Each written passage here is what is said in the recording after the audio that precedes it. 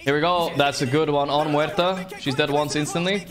Looks like Nisha is trying to focus on Tofu, but he can't. He doesn't have the damage. Yeah, no. Yeah, Mick is dead. He get piked. Double force. Ulti. He's alive. Oh my god. He's still alive. He's invulnerable. He's invulnerable. Can he heal here enough? He's healing. He's healing. Oh my god. It's Muerta time. He's getting pumped by impetus damage right there. Oh, Mick is dead, but so is Dyrachyo. They're chasing. Zai's on the run. In.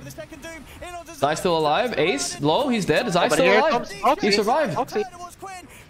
Zai's alive. He disarmed. Disarmed on Quinn. He's trying to finish Zai, but he can't, I think. Halberd in. Boom, boom. Quinn dead. They lost. They lost. Oh my god. It's over, dude. What a game.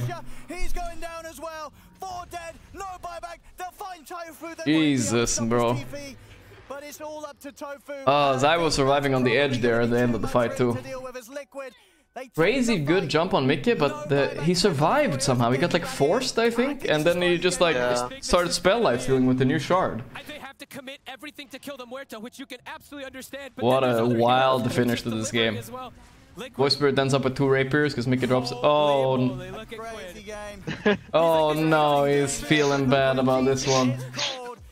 Oh, that was ultimate despair.